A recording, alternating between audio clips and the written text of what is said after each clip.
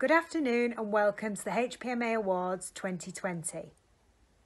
Thanks for joining us this afternoon, and I hope you've all sat comfortably with a glass of bubbles in your hand, or a cup of tea maybe. I'm here today to announce the award for cross-sector working, which is sponsored by the University of Bradford.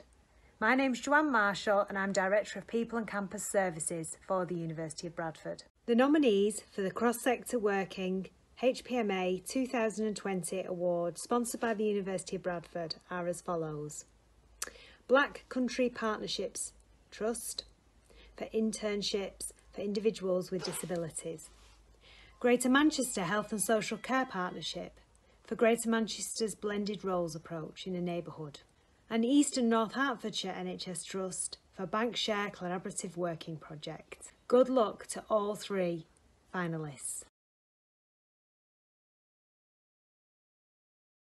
I'm Emma Evans. I'm an Administration Manager with Black Country Healthcare NHS Foundation Trust. We are now entering the third year of our initiative.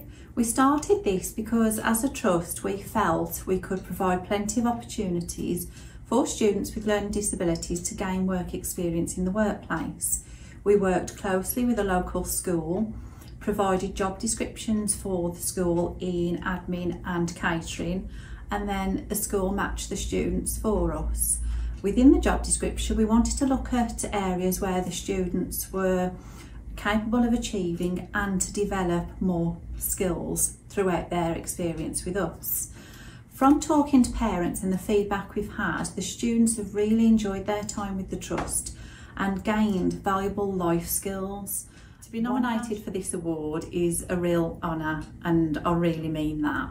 I'm hoping that this raises the profile and employers take the initiative to provide work experience in the workplace and to create opportunities for employment for people with learning disabilities. I'm hoping that this changes ways of thinking in recruitment, and from experience know that the difference that this makes to individuals. Hi, I'm Jo Affinity and I'm the Workforce Lead for Adult Social Care at the Greater Manchester Health and Social Care Partnership. Hello, I'm Dave Wilson. I work for Tameside Council on the Adult Social Care Commissioning team, and I'm lead for the transformation of home care in the borough. Hi, I'm Paula Bell. I'm District Nurse Team Lead for the Denton-Droylsden locality, working within Tameside and Glossop. Our project was around creating neighbourhood-based blended roles in the Tameside borough.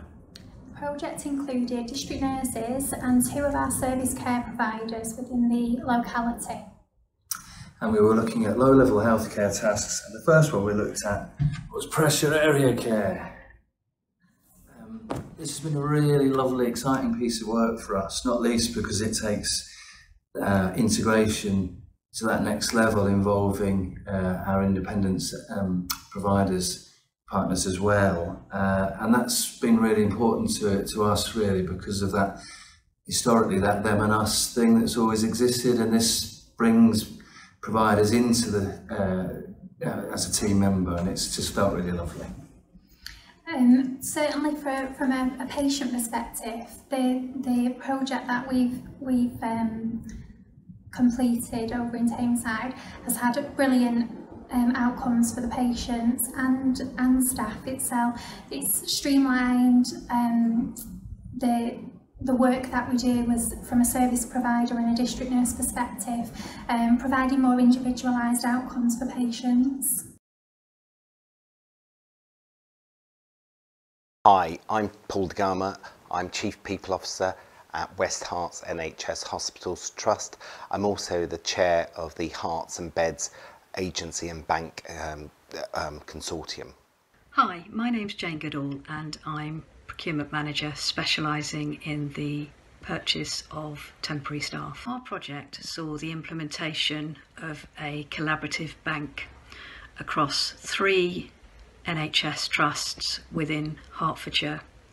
We worked in partnership cross-sector with NHSP as our outsourced bank provider, but also multiple agencies providing workforce, temporary workforce. Some of the benefits of this project is it means that our colleagues can work right across a number of different organisations. We were asking our people not to work through agencies, and we were actually putting barriers up to stop that from happening.